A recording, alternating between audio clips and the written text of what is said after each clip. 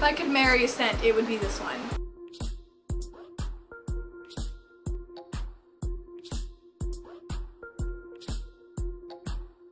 Hello Earthlings, and welcome back to my channel. So today, since it is the 1st of July, I thought I would do my June favorites. And how is June over? It literally feels like I was just taking my January exams. Like, anyways, I have a lot of favorites, so I'm just gonna get into it. I have an eye base, and then it's the Maybelline Color Tattoo Metals and Barely Branded. And it's just a nice beige color.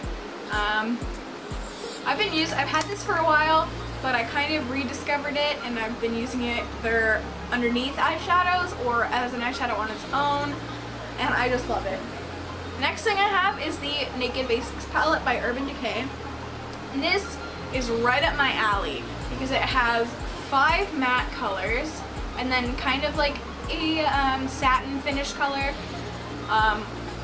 But matte shades are right up my alley. I'm not the hugest fan of super duper shimmery shades, but this does the trick for me. And I have an eyeliner, and it is the Maybelline Line Stiletto. This is in the color Blackest Black. I found out that they have a different color, but this is just like, this is the best eyeliner I think I've ever tried. I find it so much easier to use than like pencil or even gel, and I know that a lot of people like pencil and gel just because it's easier to use, and liquid can be really messy, but I personally really like it. I mean, yeah, you can screw up a lot, but it's just easier for me to use. And I have an eyeshadow pencil stick thing. It's the NYX Jumbo Eyeshadow Pencil in Milk, and I use this as a brow bone highlight most of the time, just because I can't use it as an eyeshadow base because it creases on me. I have super duper oily eyelids. So it's unfortunate that I can't actually get much use out of this, but I like it as a brow bone highlight because it's matte, and it's just really good. So then we have an eyebrow pencil. This is the Wet n Wild Color Icon Eye Pencil in Taupe. This is what I use to fill in my eyebrows every single day. I went through a phase where I used the color Faint, I believe, from my Naked Basics palettes. Yeah. I used this brown shade right here to fill in my eyebrows, but I kind of realized that was way too dark, and it just didn't look good, so I've gone back to using this pencil, which I have used for over a year now, and it is the best eyebrow pencil ever. So I definitely recommend it. It's like $2 from Walmart or wherever you can find Wet n Wild products. And to set my brows, I use the Great Lash Clear. It's by Maybelline. It's just a good eyebrow gel. I haven't tried it as an actual as an actual mascara yet, and I probably won't, but I don't know. Maybe one day when I'm not wearing a lot of makeup, I'll wear it. But 2 mascaras, both by Maybelline. The first is the first is the Rocket. It just, everyone raves about this. This is like a cult favorite on YouTube. I've showed this, and not my last video, but the one before that. Just a really good mascara. And then the Falsies is also a cult favorite. Just has a sort of curved one, and they're both really good. I don't use them together because then that kind of clumps a little bit, but 2 mascaras are just really good on their own. Now moving on to lip products, I have a lip balm that I have been using for a really long time, and this brand is a brand that I have been using since I was like 8 or 9. It's the brand my parents use, my grandparents use, my great-grandparents probably use, but it is the Blistex Lip Medex, and this is the medicated lip balm in the blue container.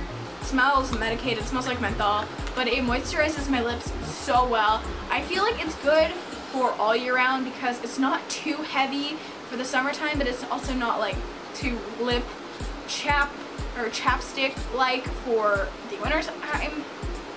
Then staying on the topic of lip balm but kind of transitioning into lipstick is the NYC Applelicious Lip Balm in the shade Pink Lady. This is just a gorgeous pink color, and it's super duper moisturizing. The color is gorgeous. I'm not one to generally like these kinds of colors, like the whole pink nude. I tend to like darker colors like berries and plums and just colors that aren't really light. I don't know why, I just didn't think they'd look good on me. I just don't think they look good on me. But This is definitely a product to be reckoned with. I think it's amazing, it's so moisturizing, and the color is gorgeous. Then finally, for lips, I have a color.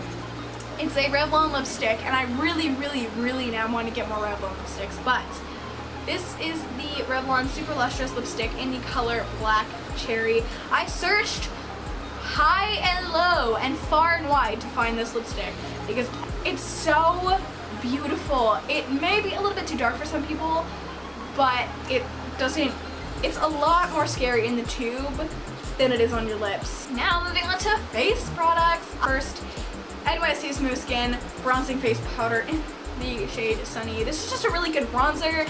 It's matte, it doesn't make you look cakey, it doesn't make you look muddy, it's not orange, it doesn't make you look like a disco ball, obviously, since it's matte.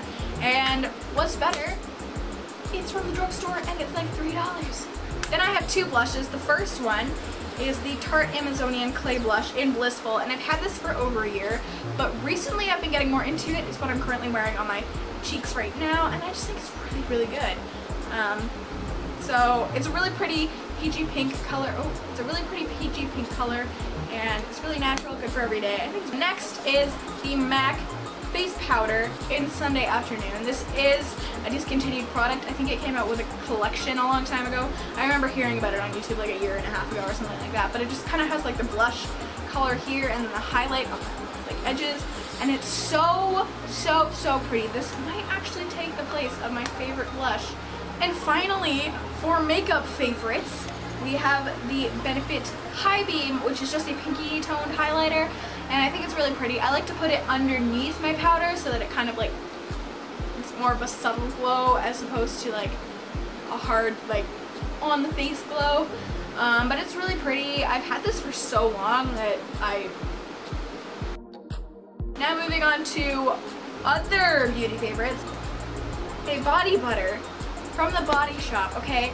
I have never tried body butter from the Body Shop prior to this, and I have been missing out all of my life, but this is the body butter in the scent Passion Fruit. Yeah, yes, it's Passion Fruit.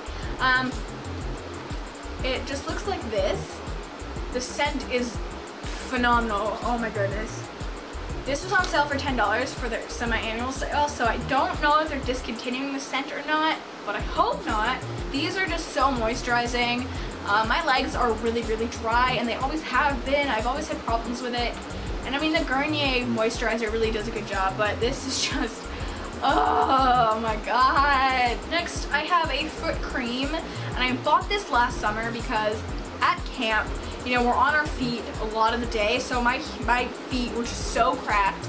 They were peeling, and they were gross, and they were so dry. So I bought this while I was on leave, and it is the Udderly Smooth Shea Butter Foot Cream. It just has a really nice, light scent, and it's just a white cream that you slather onto your feet. I usually put socks on over top of it, and this just saved my feet. It's a great foot cream. And then finally, for beauty favorites, I have a hand cream from the Face Shop, and the Face Shop is a Korean brand beauty store, but this is the